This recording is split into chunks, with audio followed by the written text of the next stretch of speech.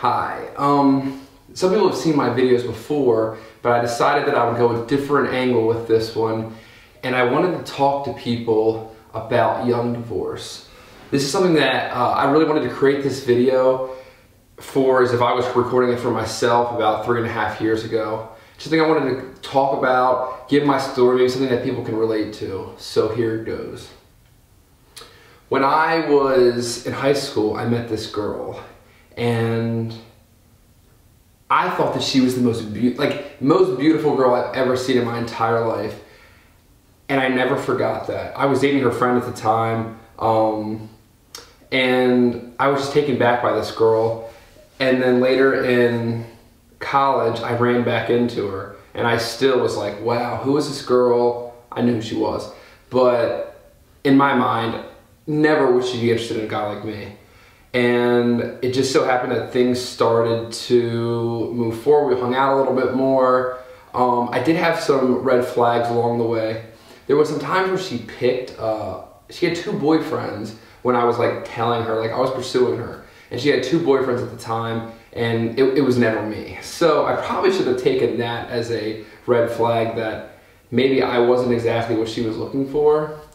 So, but after that time went on, I kept pursuing her, I wooed her, and we began to start dating. We dated for about 1.5 years, 2 years before I was like, this is the girl I definitely want to spread my life with, and I proposed. During that relationship, we had so much in common, and we barely ever fought. That was like one thing that really stuck out to me, is that throughout our whole relationship, there was nothing, like I wasn't getting red flags, I wasn't scared.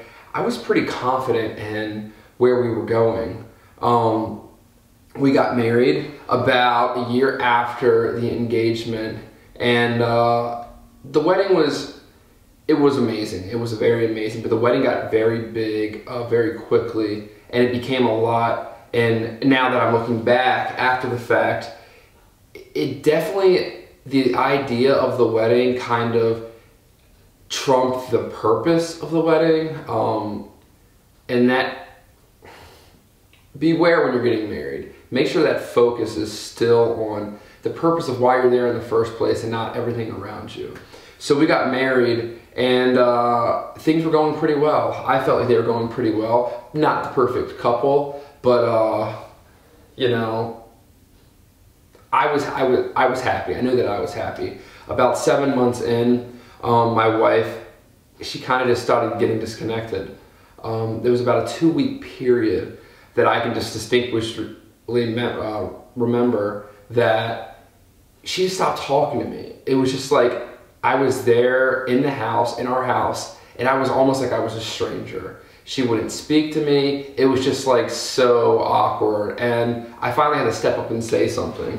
She had told me about a conversation that she had with her mom prior about, I guess she was having second thoughts about how things were supposed to be as a newlywed couple. One big mistake that we made, and I will stand by this forever, is that we bought a house that we could afford, but it kind of overtook everything else in our life. As a newlywed couple, we weren't able to go on that many dates, do these exciting things, and that definitely, I think, played a part in you know, things just going in a direction that they maybe shouldn't have.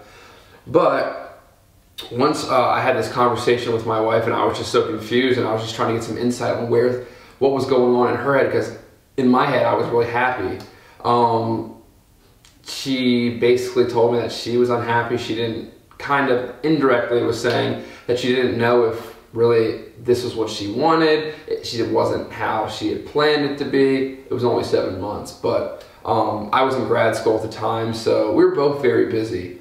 And that silence and that awkwardness kind of just persisted. It started to freak me out. I was really worried about where the relationship was going to go. So I was like, I need to figure out some things. I did Google searches. I was like, are these red flags that I'm seeing, are they normal for a first year of marriage?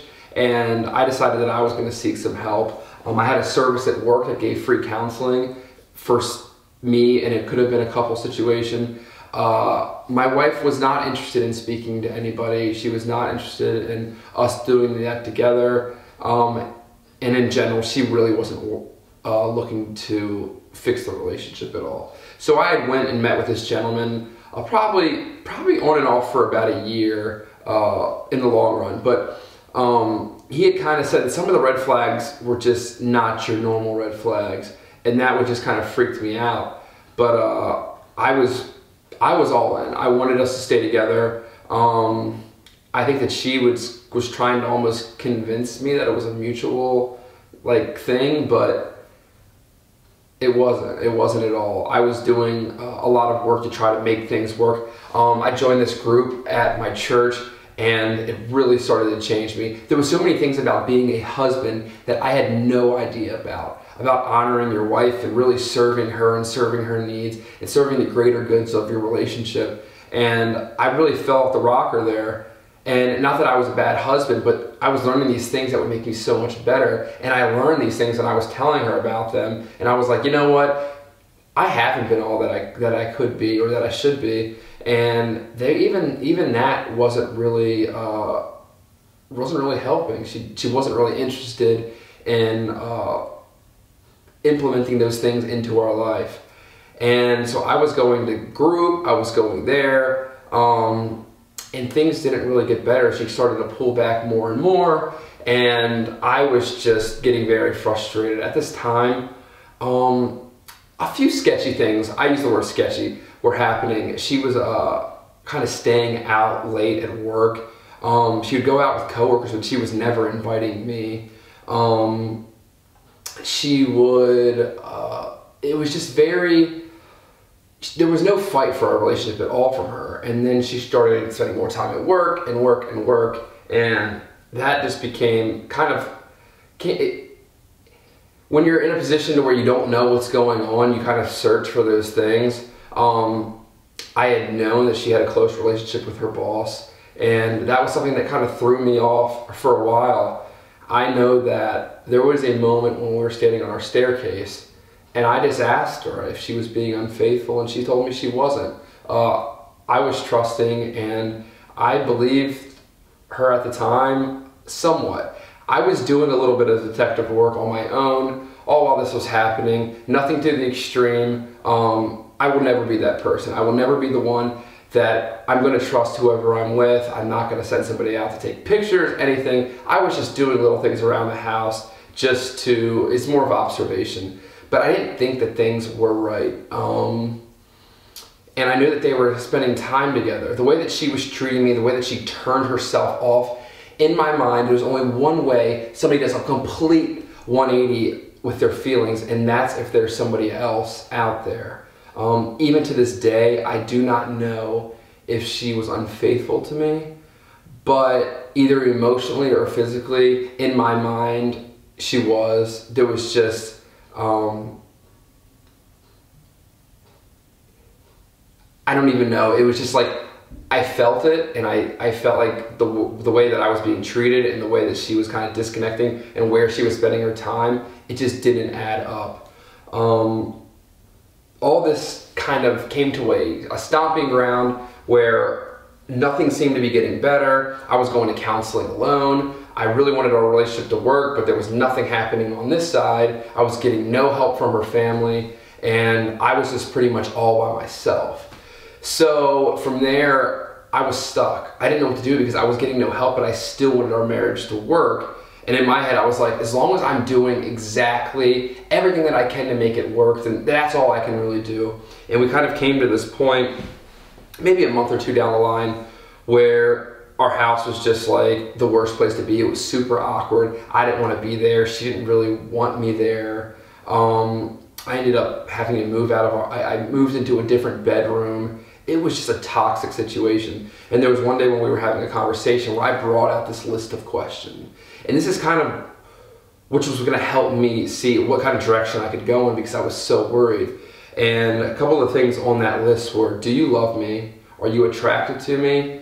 Do you want to have kids with me? Do you respect me? And basically all these questions, I got the answer no. And from there, I was heartbroken. I didn't know what to do. And it kind of came to the point where she didn't want to be with me anymore. And I knew that, I felt that. So we ended up doing the process of going our separate ways. Throughout this time, I had gone to other groups, other counselors, and even when I moved out of the house into my parents' house, I was still trying to fight. I would try to meet with her. I had wrote her letters with just kind of saying where I've grown up, things in my life, how I would like the things to go. If she's interested in talking things out, even still after I was out of the house, and I still got the answer no. The one thing that I'll never forget is when I got an email that said, "I've moved on and I think you should too." To me, that just broke my heart. I remember I titled the email, this is like the bottom of the ninth with 2 outs. Like, this is our last shot before we file these papers and we get separated and do all that stuff that I had no interest in doing. But none of that worked. She wasn't interested, and I was gonna have to go out in this world by myself, and that terrified me because to me, I was on that path that I always thought I would be on. I thought that I was going in a direction to where I was gonna have everything that I wanted. So we did end up separating. We did go through the year-long process of getting divorced, and it was just a terrible time for me. I joined this divorce care group, which was like a 13-week group. It was kind of weird. It was me and a bunch of more older people, and I got to hear all these stories, but it was definitely good. I got to get some of my things out, and then I had to go to another counselor because I didn't know how to move on. I didn't know how to evaluate the situation. I never got closure from my marriage. I never knew exactly why we were splitting up. I still don't really know that, but that takes me back to the being unfaithful part. My wife has been in a relationship with the guy that I called her out on those stairs that day, basically since we've been separated. They've been together. So I may not know 100%, and I never claim to know 100%. I've never said that. Every time I've talked to somebody, I always do a disclaimer saying, I don't know, but these are the facts. If you can't see it, then I don't even know what else to say. But she's still with that guy, and if that's what she's supposed to be with, then that's what she's supposed to be with. But I never got any closure from that situation, and for like the past 3 years, it's really screwed with me. It's screwed with me getting in relationships. It's screwed with me feeling worthy. I just was in a very bad place. So then I had to go to another counselor, and I was just like, I need your help. Help me evaluate this situation. And I got some things, I learned some things about my relationship that I wasn't really aware of, but it was definitely helpful. It's definitely helpful to always have somebody there that you can bounce things off of and talk about. If you're anything like me, I just run things through my head. I run things through my head. I have a photographic memory. I remember everything. So things that bother me can bother me continuously. So now I'm getting divorced. I'm on my own. I have to go back into the dating world. I had no clue what I was doing. I had no desire to be there. I thought I'd be having kids soon. And now I'm here looking, what's a Tinder? But I was not afraid. I was ready to go. As soon as everything went south, I was like, I have to go. I have this timeline in my life that I still want to abide by. I want to get going. I want to meet somebody that really loves me, that really wants to be with me. Big mistake. I was not ready to date. I was not ready to meet people. I was not emotionally available. And I barely am now. But I have made great steps, and I am ready to take those risks to go past some of my fears. But if you're watching this and you're just getting out of a relationship, wait. You need to emotionally heal, really process, and if you haven't got closure, try if you can. I wasn't able to get that. I tried, I promise you. But I would definitely try that. Talk to people, get things out in the open. And something that I've recently to be able to do within the last probably 6 months or so is really battle with the concept of forgiveness, really just forgiving her for not holding up her end of the deal, not being a partner, not honoring her vows. I thought we were gonna do it forever. I really did. I was in it, and so I got to the point where I was like, I I can't let this hold me back anymore. If I don't forgive her, it's just something that's going to draw me down in my future relationships. It's something that I'm going to think about, and it's really just it's not helpful for me to move forward. Maybe this other guy's really who she's supposed to be with. I don't know. But I did get to the point where I could forgive her. I could forgive her for just not being who she promised that she would be. So if you're out there and you're watching this and you're like, oh, that's my story. And at the point, I was 25, 26 about when I was getting divorced. And now I'm 29 and I'm still just like finding myself, finding my place where I should really be, the people that I really should be looking for. Another thing, people have a lot of things to say about online dating. In this world, in this age, your dating circle is very small, and I found that out very quickly. There's only so many people can introduce you to. There's so many people that you work with. The potential is very little. Online dating is a very good tool to meet somebody that you wouldn't otherwise. So I would definitely, when you're ready, don't be afraid to get out there and find what you're looking for. Be intentional. That's like my goal now, is to be intentional. Don't sit at my house wondering what could happen, but get out there and do things. And really just make it, go get that life that you thought you were going to have before. I don't really know what situations are people, but I feel like somebody out there has the same situation that I did, is in pain, is hurting, doesn't know where to go. Feel free to message me on this somehow on YouTube. I don't even know how that works. But yeah, I can help talk about my experience. I know people are out there dealing with it, and there's people out there that are just like, I love this person, they don't love me back, but they did. They said they did.